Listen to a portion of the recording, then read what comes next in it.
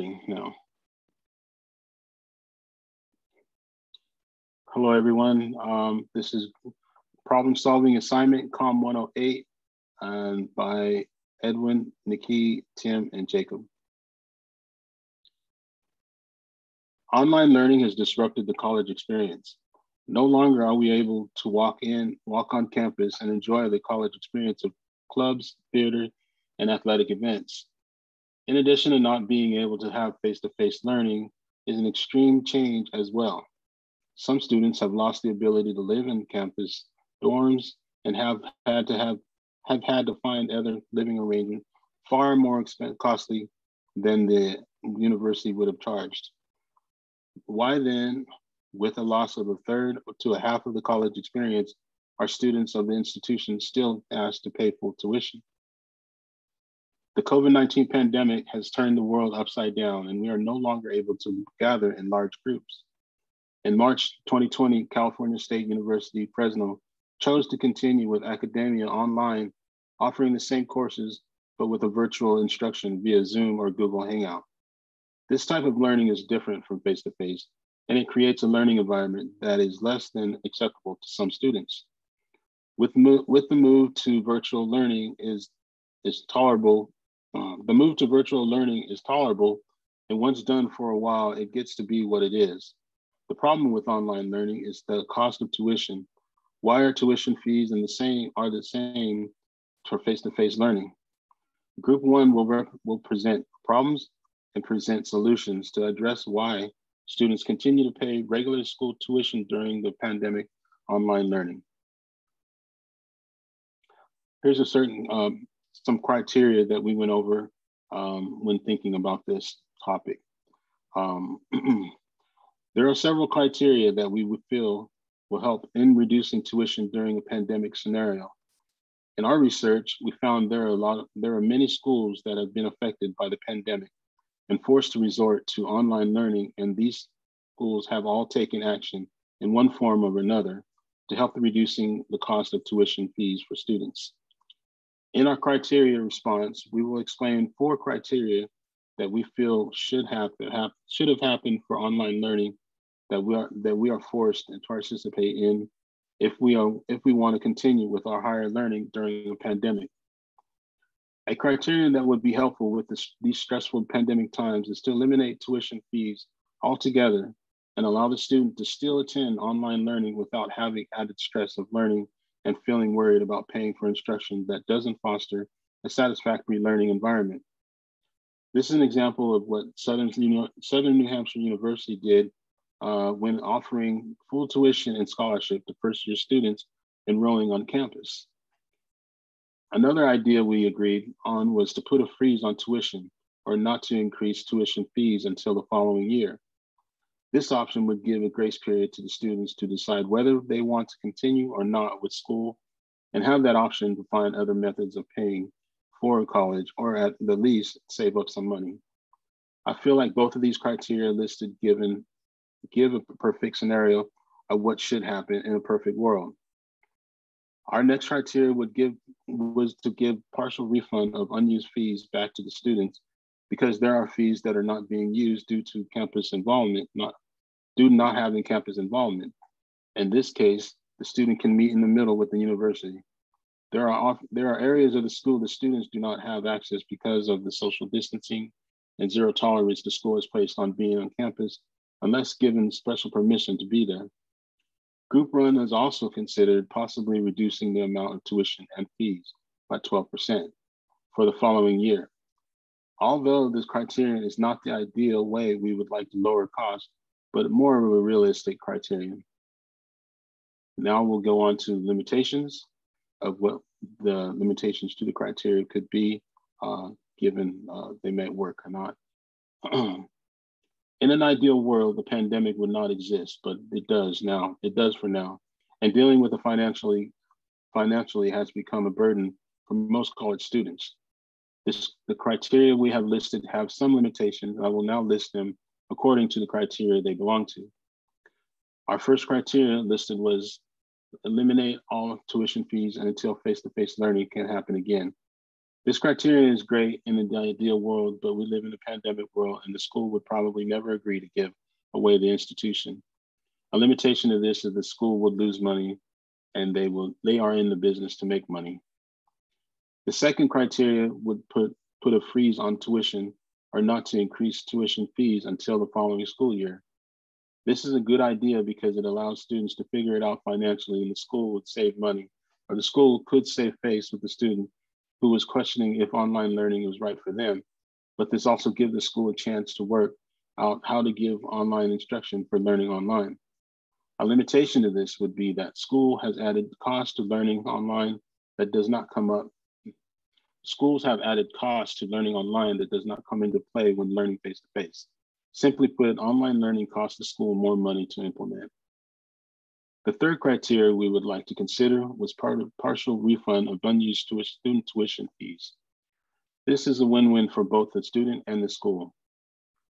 The student would feel like they have gained a little bit of money back with a minimal damage on the wallet, and the school can, again, feel they have given back some money to ease the hardship of a lot of students because a lot of students are feeling because of the pandemic. Limitation to this would be not all students would get a partial refund because every student has certain fees that would not qualify for a refund, thus segregating a portion of the student population, inciting more animosity among faculty and students. Our final criteria may be the simplest. This is to possibly give back tuition that this would be the school to issue a 12% reduction in the cost of tuition, saving the schools some money, but not much. Out of all these criteria seems most plausible, the limitation to the scenario would be that the school would simply reduce the cost of savings to little to nothing, maybe only getting 5%, maybe. And a reduction to this reduction would really not save anything for either the student or the school. Lastly, I'd like to say the limitations are just that. It's a limiting what we can ultimately be an easy fix to still have higher tuition fees during the pandemic online learning. These fixes described here are simple in our eyes to an ongoing problem. These are our views and sentiments of thousands of college students across the country who have seen their college experience be reduced to just looking at a computer screen and not looking at other students in person, or enjoying the college life experience with on-campus activities. I say let's all raise a cup to getting back to normal and at least back to face-to-face. So I will now pass off to Edwin, who will go over a list of possible solutions. Hello, class. My name is Edwin, and I'll be going over everyone's lists of possible solutions. We have 4 group members, Edwin, which is me, Jacob, Tim, and Nikki. So for my list, I'll start. We did, I think, about 5 possible solutions assigned to everybody. So the first possible solution for me was allow undocumented students to apply for COVID-19 relief packages. This solution will not only allow undocumented students to get more help for their education, but this will also help them excel in school. Undocumented students will excel more in school because they won't have to worry about money or school fees anymore. For my second possible solution, I said, give an efficient road to citizenship for undocumented students. So this solution will make the lives of undocumented students a lot easier, and it will be beneficial to offer a road to citizenship. The reason being is because it is rare to see an undocumented student going to college, even with the high tuition cost they have to pay out of pocket. This just shows how dedicated and hardworking they are for pursuing a career through a college education. For my third possible solution, I said, let's let undocumented students write hardship letters so the education president and vice president know who to help. While all undocumented students need help, there are some that need more help than others. By notifying undocumented students to write hardship letters, this will give the education president and vice president a better understanding of who they need to help out as soon as possible. And my fourth possible solution is to provide proper devices and technology to undocumented students so they have basic educational access to their homework assignments. Um, and this, so there are some undocumented students that can't afford to pay for technology in general. It is the college's job to ensure that all students are equipped with the proper tools to succeed in college. And for my fifth and last possible solution, I said let schools have complete control of how the emergency grants get distributed. And this solution will allow the schools to have complete control over the grants that get distributed to students. So if the government keeps deciding how the money should be spent, they have no idea the hardships undocumented students are going through. So they get left out of being able to receive those grants, which is it is advantage to them. I'll now be moving on to Jacob's list of possible solutions. So for his first possible solution, he said to freeze tuition or not increase tuition for a year. So by freezing tuition, this solution will give students some time to come up with the college tuition costs they have to pay out of pocket by not increasing the tuition for a year. This will allow for students to be prepared to pay similar tuition costs without having any surprise fees come up. For Jacob's second possible solution, he said partial refund on unused fees. This solution will put some money back into the pockets of students that are in need of money. There are several fees that colleges automatically charge students for, and students never use the services because it isn't necessary. Therefore, those unused fees should be refunded back to students because as a college student, money is a need. And his third possible solution was to cut tuition by 12%. This solution will help alleviate some higher costs and lower them by 12%. This will help students save a decent amount of money to be able to use it for bills, necessities, and food. And his fourth possible solution was to allow students to enroll in 2 classes for the price of 1. So for this solution, it will be beneficial to students because it will cut the cost of 2 courses and combine it into 1 price that is significantly lower. So for example, if each course costs $500 each, then regularly for 2 courses, it would cost $1,000. But with this solution being implemented, it would only cost $500 for 2 courses, meaning each course would cost $250. This would save each student 500 useful dollars that can be used for other expenses. And for his fifth and final possible solution, Jacob said that Southern New Hampshire is paying for a full year for incoming freshmen for on-campus summer classes. So this solution would allow students enough time to settle in and get ready for college life. This would give them a glimpse of what college is about. This wouldn't overwhelm students with having to worry about all of the college costs. This would enable students to strictly be able to learn for the first year of their college career, which is vital to their educational success. So now moving on to Niki's list of possible solutions. Her first possible solution is to offer a stipend for students who pay out of pocket tuition during the pandemic. So providing all students with stipends each semester during the pandemic will allow some financial help during the hard times. This will allow students to pay for tuition or even help with their financial responsibilities. Her second possible solution was to offer free textbooks online for all students, for all classes that students take. So having free textbooks will allow students to cut some of the costs for their courses. Textbooks can become very expensive, especially when you're a full-time student. This solution will cut down on some of the financial costs. So for her third possible solution, Niki said to cut fees and tuitions in half for students. This solution will allow students to have a bit of financial relief for a semester and have funds for other things needed throughout the semester. For her fourth possible solution, Niki said offer the students who graduate during the pandemic and paid tuitions out of pocket from the university a discount if they decide to attend the master's program at the university. This solution allows students to receive a bit of money off of their tuition, especially if they attend a master's program at the university, which will allow the students who are planning to attend postgraduate at the university for a discount, which also helps with enrollment for the university. For her fifth and final possible solution, Niki said future discounts on room and board also included student meal plans who paid the full amount and had to leave the university because of COVID-19. So this solution offers refunds for students that were displaced and lost their stay at the dorms because of COVID-19. These students also didn't get to fully use their meal plans because of the school closure, which the student should be refunded for the portion of room and board and the meal plans that were not used. So now moving on to Tim's list of possible solutions.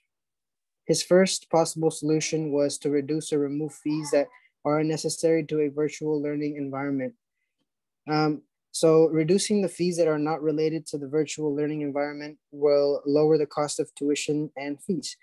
And his second possible solution was free or reduced prices for textbooks and class material. So the textbooks and class materials should be free to help students with lower costs for the semester. His third possible solution is refund of student room and board if staying in dormitory. So this solution will help the students who were displaced because of pandemic, and these students can use the refund for the fall semester. His fourth possible solution was to remove student fees related to an on-campus environment, for example, health fees, ASB fee. This solution will eliminate student fees that do not benefit taking classes via Zoom. This will reduce some of the amount. For his last and final possible solution, Tim offered cheaper fees for the first 2 semesters on campus. Therefore, you get a better learning environment for less money. So offering cheaper fees for the first semester back to having face-to-face courses, this should keep the enrollment high and the students happy with the reduced fees. Okay, so that's the 20 possible solutions our group came up with. And once our group was ready to share their lists we all had to meet several times to go through rounds of elimination.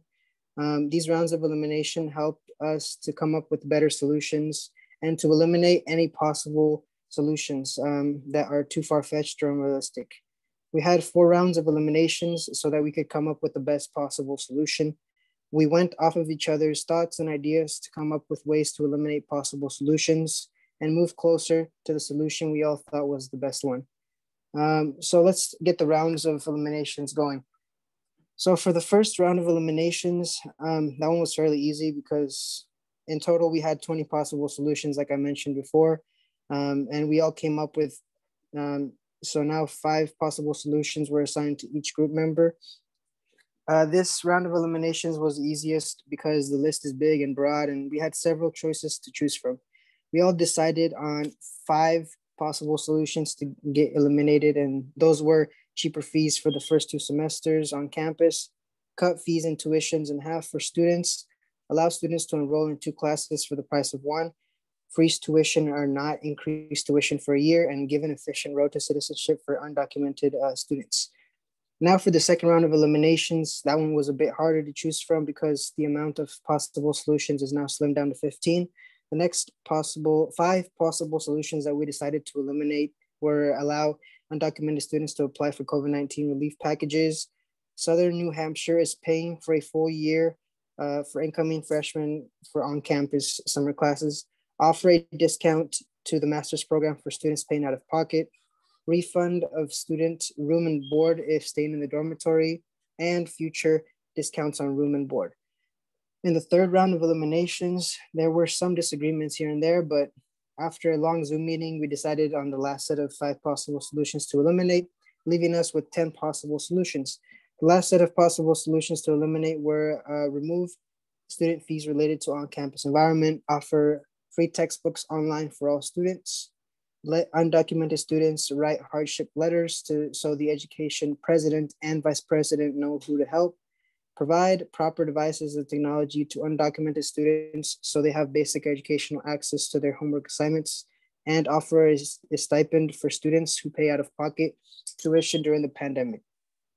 So the fourth and last round of eliminations was by far the most difficult because the options were down to 5. There were 2 possible solutions that we couldn't decide on which to eliminate. So we began by eliminating these 3 possible solutions. Let schools have complete control of how the emergency grants get distributed, reduce or remove fees that are unnecessary to a virtual learning environment, and free or reduce prices for textbooks, class material, The last two possible solutions left were cut tuition by 12% and partial refund of unused fees. As a group, we couldn't decide which one to eliminate out of these last two possible solutions, so we decided to combine them both into one final solution. Now, Nikki will go into more detail about the possible solutions, and Tim will follow after into more detail about the final recommendation that our group decided. Hello, I am Nikki Mays. The pandemic has caused a huge change in every college student life. Many students have been displaced as well as faced with major financial hardships. These students have had to adjust to taking courses fully online as well as not having any type of extracurricular activities due to the pandemic. The issue with the virtual learning style is some students feel as if fees and tuition should be refunded to reflect classes being fully online via Zoom, due to the fact that students are not having in person interaction with professors or even their classmates. There are various solutions that every student can benefit from regarding reducing fees and tuition. Our group has researched various solutions that would help students with their financial hardships and tuition. The first solution would be for the university to have complete control over the grants that are distributed to students. The government provides grants to many public institutions in which they set guidelines on how the money should be distributed to the students and used for the campus. The issue with this is sometimes certain students are left out of the criteria to receive the grants, such as undocumented students or even students whose parents pay out of pocket for tuition and fees. Additionally, providing students with a partial refund on unused fees will allow funds to be put back into the pockets of the students that are in need of the funds. There are several fees that the university automatically charges students.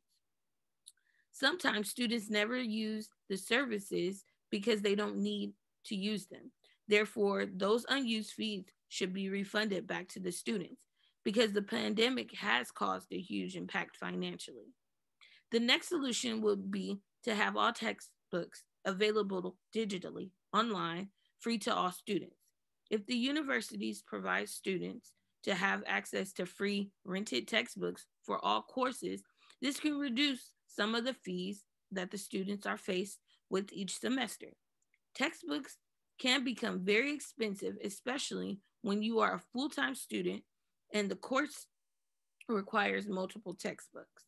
At the height of the pandemic, students were displaced from dorms due to the high spread in COVID-19. Some of these students had to move back in with their parents. The students who paid for the whole semester to have room and board and meal plans basically lost out on the tuition and meal plans that have been paid for. So those students should receive a future discount for their room and board and their meal plans for the fall semester. This would be another way the university could help students that have been affected by the pandemic. Overall, understanding that the university can help all students during the pandemic by reducing the tuition fees and for the fall semester so that students can have some relief financially. The solution that we feel as a group that every student would benefit from is reducing the tuition amounts by 12 to 18% for the fall semester. This would add a bit of relief to all students regarding the financial aspect of earning their higher education. We chose the 12 to 8% because we understand that some of the portion of the tuition does help pay for the professor's salary, which we would like to keep the quality of professors at the university.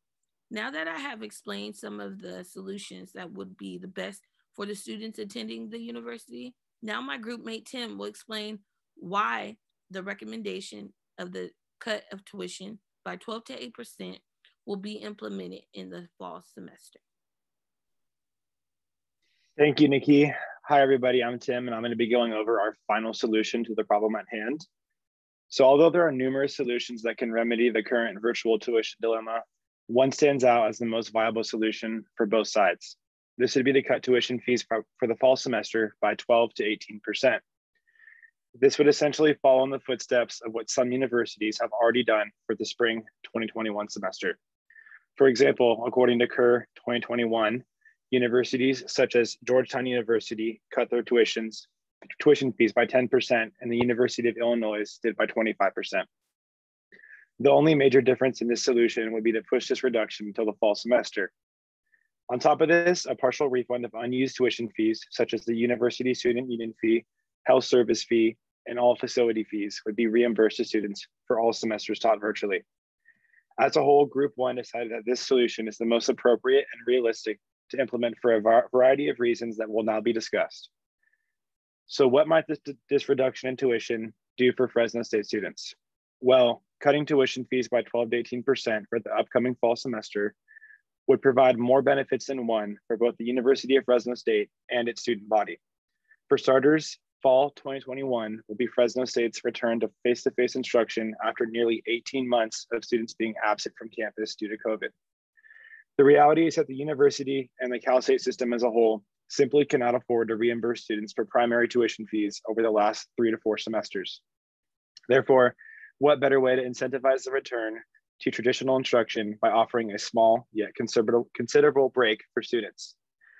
Overall, this solution will prevent the university from bleeding out all of its money, but still convey an act of consideration and fairness on the behalf of students.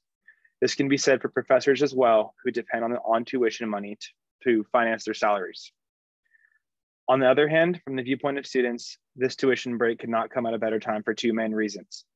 The first being that the transition from virtual instruction back to face-to-face will be financially difficult for those who moved out of an apartment or even Fresno County as a whole during the pandemic.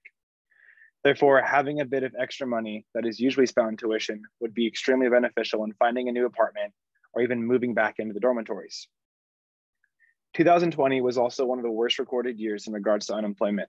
Therefore, this tuition break will significantly aid students who are out of work due to the pandemic. Secondly, pushing tuition breaks until the fall semester allows students to not only save more money, but also receive quality face-to-face instruction at a reduced cost.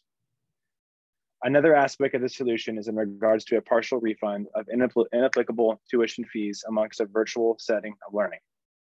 After reviewing Fresno State's spring 2020 and 2021 tuition fees, there were 4 areas that clearly should be reimbursed for students. These were the university student union fee, health service fee, Bulldog card fee, and all facility fees. All 4 fees come out to a total of $266 a semester. Therefore, even a partial reimbursement of these fees is essential as they pose no benefits to students on an online learning platform. Although a case can be made that these fees are essential to the way the university functions, it simply does not seem plausible with the current status of learning at Zoom University. The truth of this situation is that the university is struggling for money and still charging for these inapplicable fees. What does this mean for the students who are already thousands of dollars in debt during one of the largest economic disasters of the past century? Now that the final solution is laid out in detail, the only question to remain is, how do we determine the effectiveness and acceptability of the plan after it is implemented? As a group, we determined the best way to receive feedback would be in the form of a student assessment survey. This survey would include how students feel about the plan and if they think it was fair and realistic. In addition, students will also be asked if the plan was effective in assisting them economically during the transition back to normality. As a whole, the survey will be designed to target areas of concerns for students and how they feel it was handled. If there are any areas of concern or frustration that are reflected in the results, then the university can individually assess each matter to reach a conclusion. Moving on to the conclusion, overall, the switch to online learning has been a drastic change during a time of uncertainty and chaos around the world. Unfortunately, during this process, the college experience was taken away from students in virtually all aspects of higher education. That being said, there is no excuse to ask students to pay full tuition when the quality of learning has completely changed. Although there are numerous solutions to potentially solve this problem between Fresno State and its student body, the most viable plan is the one discussed within this paper. Cutting tuition prices by 12 to 18% for the fall semester would diffuse student frustration as seen by other universities who did so in the spring 2021 semester. It would not only assist students financially, but it would also incentivize the anticipated return to traditional instruction this fall. Accompanied with a partial refund of inapplicable fees during virtual learning, this solution successfully targets areas of frustration that students have voiced. Simultaneously, the plan is respectful and conscious of the university's expenses and professors' salaries as well. Therefore, in terms of effectiveness, we believe this plan to be the final solution in regards to the virtual learning tuition dilemma at Fresno State. Thank you. Are we good?